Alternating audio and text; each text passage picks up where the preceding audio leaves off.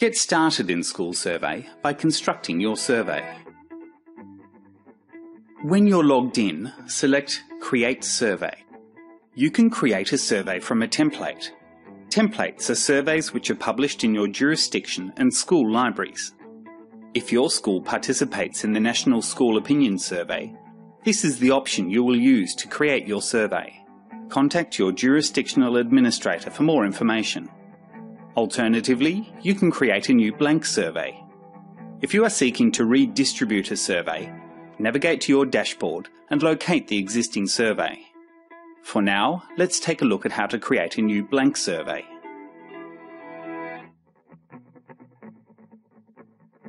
First, add your school's logo to the survey header.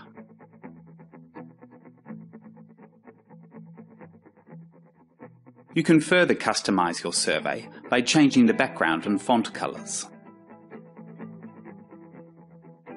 You have the ability to instantly add a group of questions, called a module, from a library. Locate a module from the list to insert it. The content and order of questions in a module can't be altered. Your school may be asked to distribute a module, such as National Parent Opinion Survey items, on behalf of your jurisdiction. You can insert a question from a library or an unpublished question that you or your team have created. Next, we'll insert a new question. Enter your question text and any explanatory text. Then select a question type from the drop-down menu.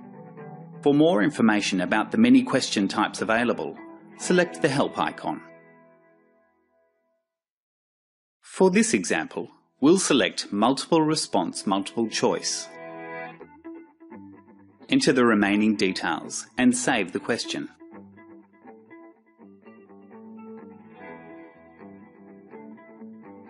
Use the options in the Edit Question menu to edit, copy, move, publish or delete a question. Survey pages can be edited and moved using the options available in the Edit Page menu. You can also add skip logic. Skip logic enables the system to direct respondents to the next appropriate question based on their answer to the current question. Another useful feature available is the ability to add welcome and thank you pages to your survey.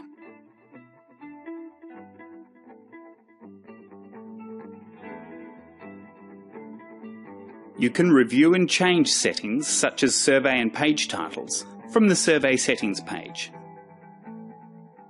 By selecting the preview options, you can see how the printed and online versions of your finished survey will appear to respondents. Changes to the survey are saved as you go.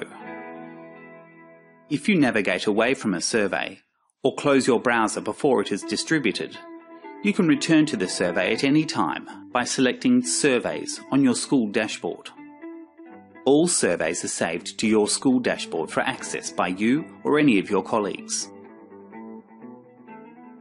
In the next video, we'll look at distributing a survey.